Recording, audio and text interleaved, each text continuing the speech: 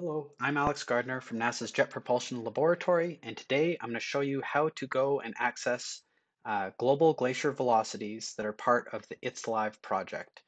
Specifically, I'm going to show you how to create a publishable quality figure in under a minute.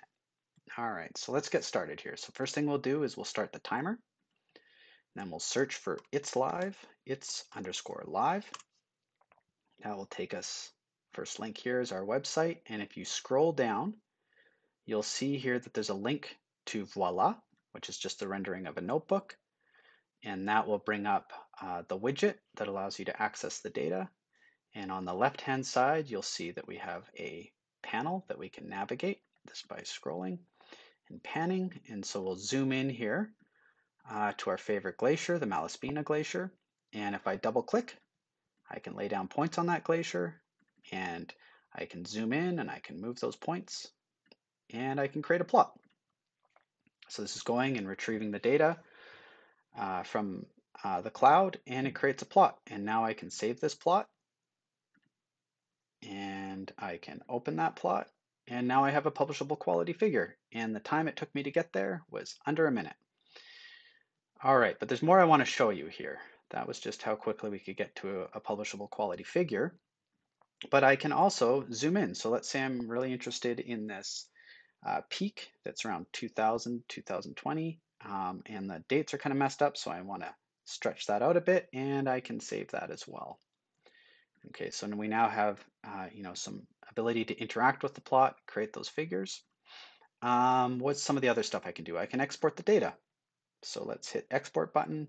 I can download that data, save it to my downloads folder, and if I go look in my downloads folder, I'll have a zip file, and inside that zip file, I have three comma separated value files for each location. And if I open one of those with a text browser and take a look what's inside, I can see that for this location, I have the date and time that the data was acquired. And then I also have the value of the velocities. And so I have the data that's sitting in the plot.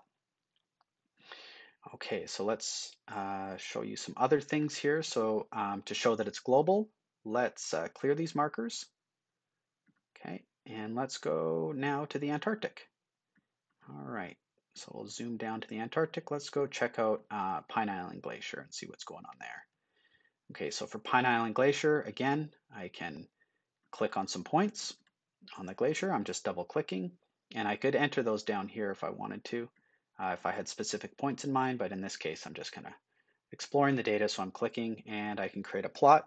So it's going and retrieving the data again, and it will generate a plot of those three locations. And so you can see that the orange point is in the middle, the blue point is right at the tongue or towards the end of the shelf, and the green data is further up. And so those colors correspond to the markers here.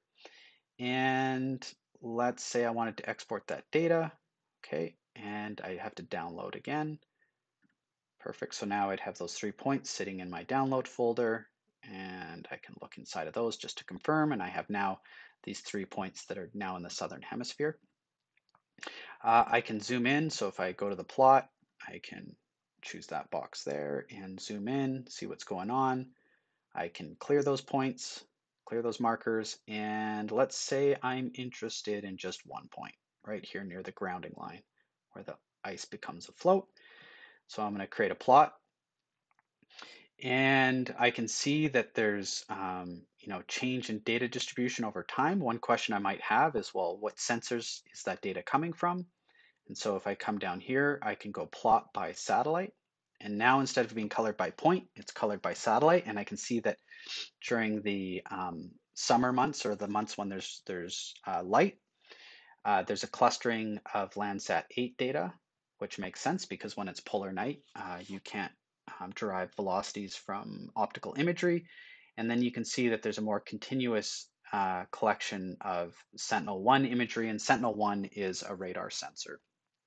And so you can see its continuity with time. Let's see, so I can also plot the error for that point. So I can look at the velocity error as a function of time. I can plot the component velocity. So here's the velocity in the x direction. Here's the velocity in the y direction. And so I can also just go back to the velocity. I'm going to look at one other thing here, which is when you derive glacier velocities or velocities from repeat imagery, you need two images to derive the velocity. And all it's looking for is the displacement that's measured between the two images. And so you could imagine that in some cases, you can have a very long time separation between the two images that are acquired. You can actually measure the velocity that between two images that were acquired a year apart. But you might not want that because if they're acquired a year apart, you won't see any of the seasonality that occurs. And so if you're interested in kind of the higher frequency events that are going on, you can actually play around with this slider here. And this is changing the time separation between the two images that have been acquired. And so you can just look at that specific data as well. Um, and that's it. Oh, maybe I'll just mention one last thing, which is that it also works on a phone or a tablet. You can see that it now scales and the plotting window moves around. And so if you're out in the field and you're curious about your glacier, you can bring it up on your phone if you have reception and take a look at the velocities.